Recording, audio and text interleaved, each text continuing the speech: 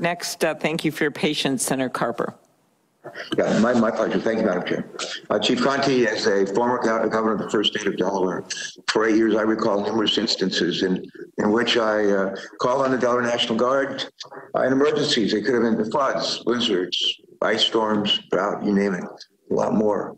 I know the importance of the valiant work that our citizen soldiers have done for decades in the first state and other states around the country. As we have learned, in contrast to every other state's National Guard in the country, the D.C. National Guard operates differently.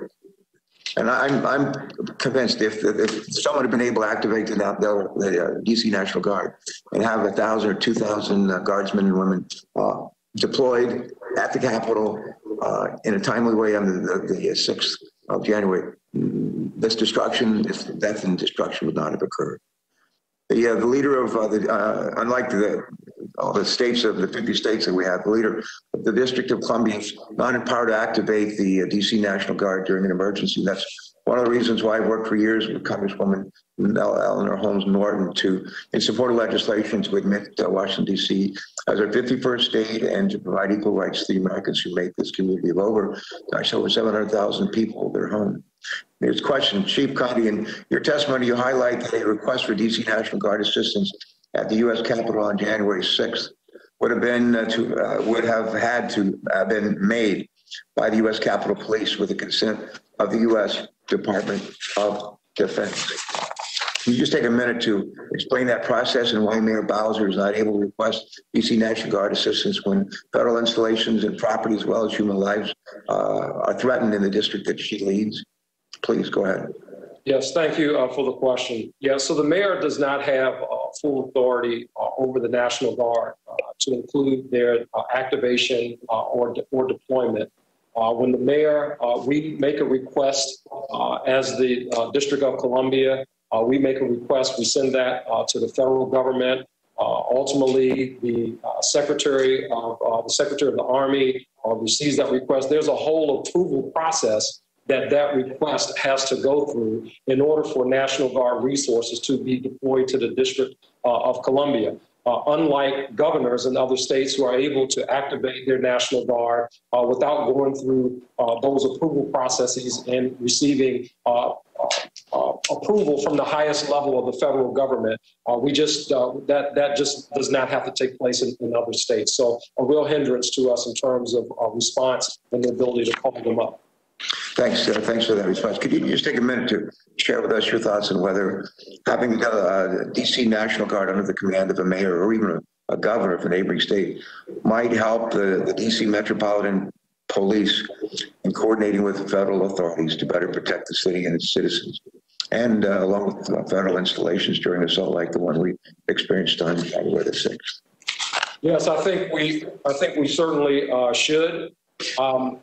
We know even on that day, on January the 6th, prior to any movement of the National Guard from the assignments that they had been given, the traffic posts, again, that required approval at the highest levels of the federal government to include the Secretary of the Army and the Secretary of Defense in order to just move the National Guard or change of mission in essence. So, yes, I think that should certainly be something that falls under the mayor's authority.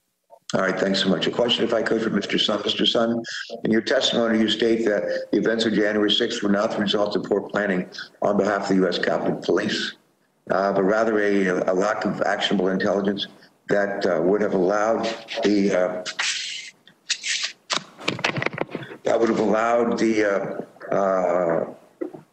let me start over. But rather a lack of actionable intelligence that would have allowed the U.S. Capitol Police to properly prepare. As I was looking through Mr. Stinger's testimony, and former Sergeant at Arms for the U.S. Senate, he states, and I want to quote, he says, "The sharing of information and resources is paramount for success." That's his quote. I strongly agree with that statement. Mr. Sun, what went wrong leading up to January 6th with regard to gathering and sharing actionable intelligence? Why do you think the likelihood of a truly devastating attack was so badly underestimated, Mr. Sun?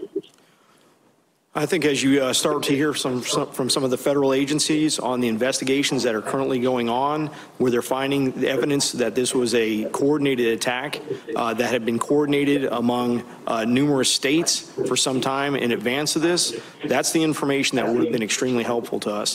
For them to detect some type of level of coordination that would have given us the indication that we're going to see more than just a may become violent, may be inclined to violence type of preparations.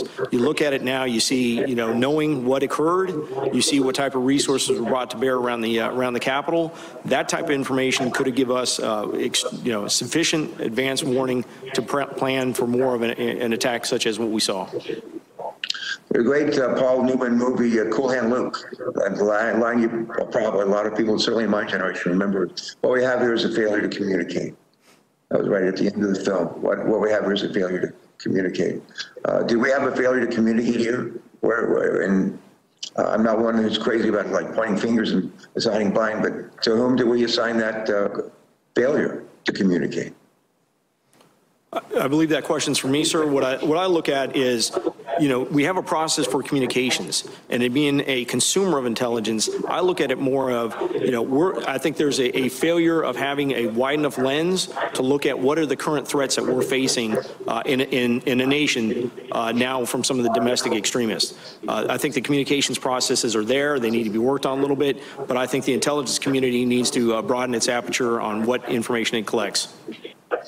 We now know in retrospect that the gathering on the rioters on January 6th didn't begin on January 5th or the 4th or the 3rd. It started like weeks before and was fomented and encouraged, as we now know, by among others, our president.